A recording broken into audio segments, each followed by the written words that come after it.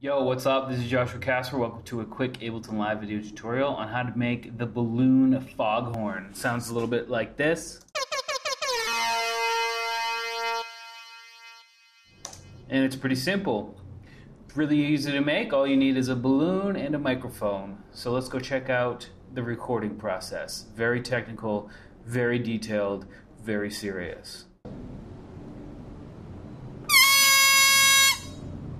Okay, the next process is to clean up that audio. I've just got the audio inside of RX here, super dope program.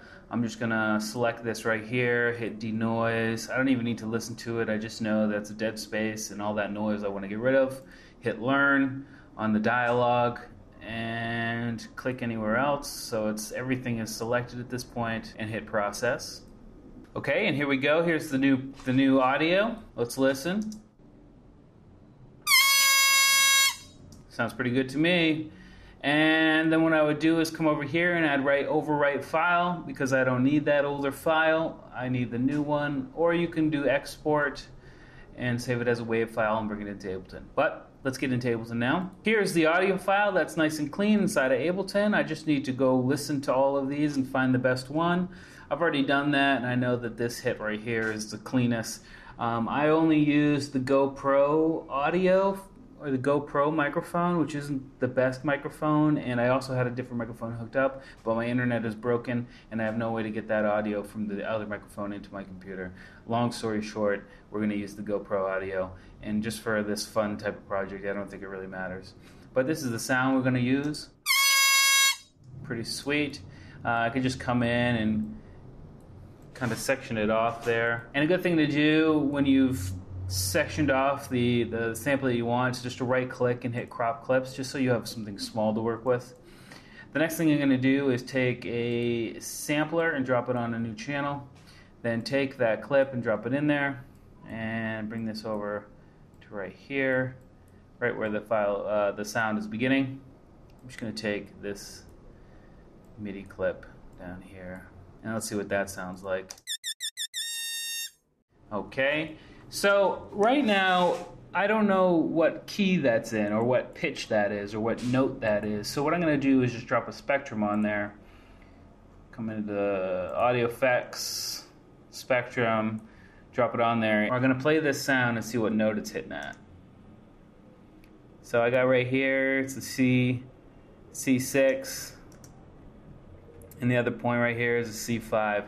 So we can be fairly certain it's hitting around a C note. I'm just going to use C5 for the sake of argument. I'm going to come down here and bring this up to C5.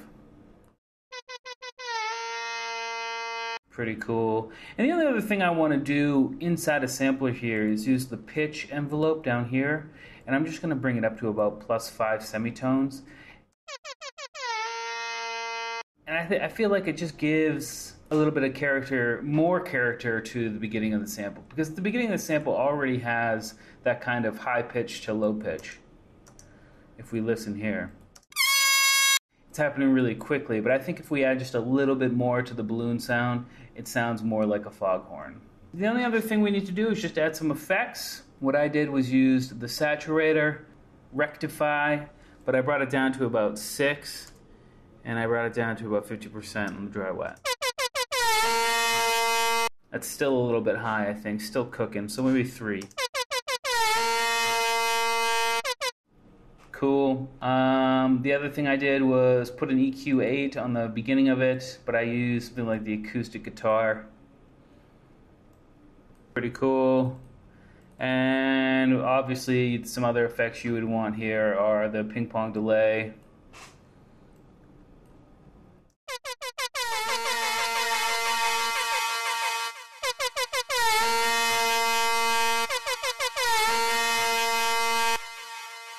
And then some reverb, something special, bright long verb, but again, bring this down to about 25%.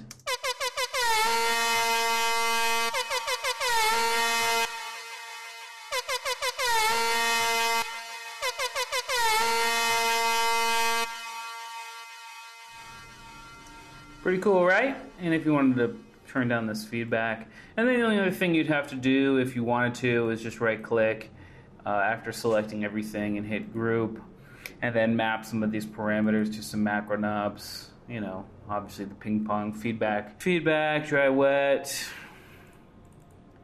drive, dry, wet, decay, dry, wet, and maybe the EQ scale just in case. And then the last thing we need to put on here is what I always do, is the limiter, just to make sure nothing bad is going to happen, and then map the gain. And then you just come in and re-input the parameters that we liked, something like 3, 50%, feedback, I don't know, 35%, 35%, decay time, let's just bring that up to about, I don't know, 3.7 sounds good. Dry wet, 25%, EQ, we want at 100%, gain at 0.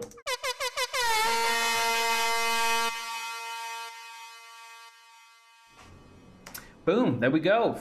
Balloon foghorn. That was fun.